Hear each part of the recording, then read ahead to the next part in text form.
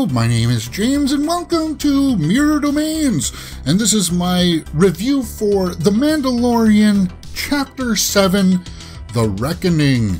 Yes, The Mandalorian Season 1, Chapter 7, The Reckoning. And this one is directed by Deborah Chow, which is really cool because she directed one of my earlier favorites too. Was it Episode 3 or Chapter 3? Anyway, so this one is called The Reckoning. Mando once again gets a message from Carl Weathers' character, Karga, and he's basically offering him a truce to go back and, settle this debt with the client, played by Werner Herzog. So, if they kill him, then he will release him from the hunt of the guild after him, so that the baby Yoda will be free. And I was kind of like, okay, we got to get back to that storyline now. And now that I've seen the episode and I'm thinking back on it, I'm just like, okay, now I understand what they're doing with the season. They were setting certain things up with characters along the way to have these final 2 episodes really be one big episode, but they chopped it up into 2 bits. I feel like this one, it leaves you with kind of like, wow, oh God.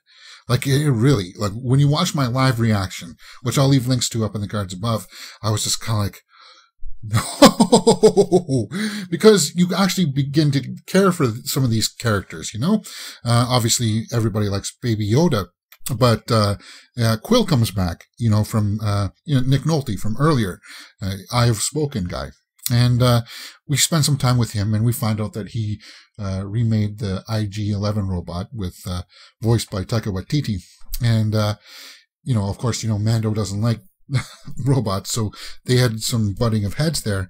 And they eventually agreed to go on this mission, and he's rounding up his friends. So he goes and gets Quill. He goes to get Cara Dune, and we see a nice little fight scene with Gina Carano. I like that stuff. As I said before, I think this is the perfect role for her. She's nailed this character, and I'm just really happy to see her in these adventures.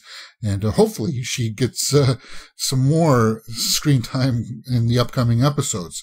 And of course, we get to see Carl Weathers again, and I like him. So they go to the planet, and you expect that Karga, is going to double cross him, and he sort of does, but doesn't. He kind of warns him that, we were going to double cross you, but not anymore. And something really interesting happens with Baby Yoda along the way. So he does have a little bit more to do in this. One, I forgot to mention, is that he force strangles Cara, because Cara and Mando are having like an arm wrestle, and he begins to force choke her. It was like, wow, because he wants to defend Mando, obviously. But that was kind of interesting, so I know a lot of people will want to read into that more than they probably should. And then Karga fends off some winged creatures at night. He gets scratched, which is poisoned, and Baby Yoda heals him. So he uses his powers quite a bit in this episode, and we just kind of got the impression that, he's obviously a Force user, and we get hints that people are sort of aware of Force, but maybe not. Quill begins to talk about it, but then we don't hear too much more after that.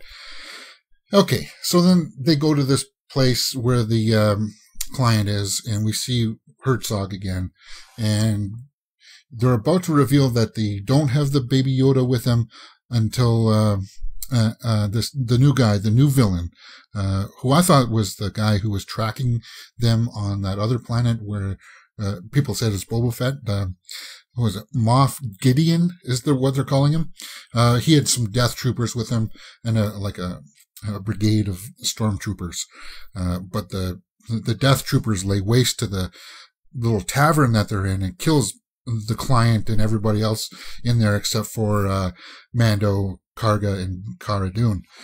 So they were pinned down, and that's pretty much where the episode ends, except Quill is trying to get back to the ship with Baby Yoda, and they're being tracked down by speeder bikes. Sorry. And we see that he gets shot. Now, is he dead? I don't know. Maybe he had some protective vests on. Maybe he just got stunned. I'm hoping that that's it. I'm hoping that that's all that happened to him. If he died off screen though, guys, I don't know if I would like that choice. So that's why I'm saying that maybe he's got some protective gear. But it's just set up things with the speeder biker troops, getting Baby Yoda and going back to the bad guy, Moff Gideon. So I feel like it was a good setup for the finale. It set things up for some intense action. I feel like that's going to happen because they're going to have to break out. And as far as the episode in a whole, I'd have to give it a 9.5. It's one of the better ones because of it moves the story forward. I think all of them do in hindsight.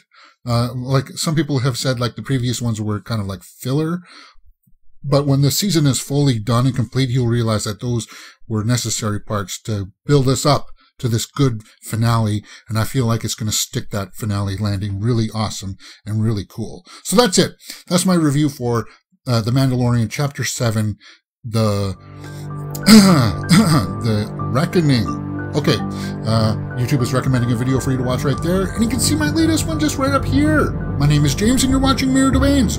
If you've liked what you've seen, please hit that thumbs up button and subscribe.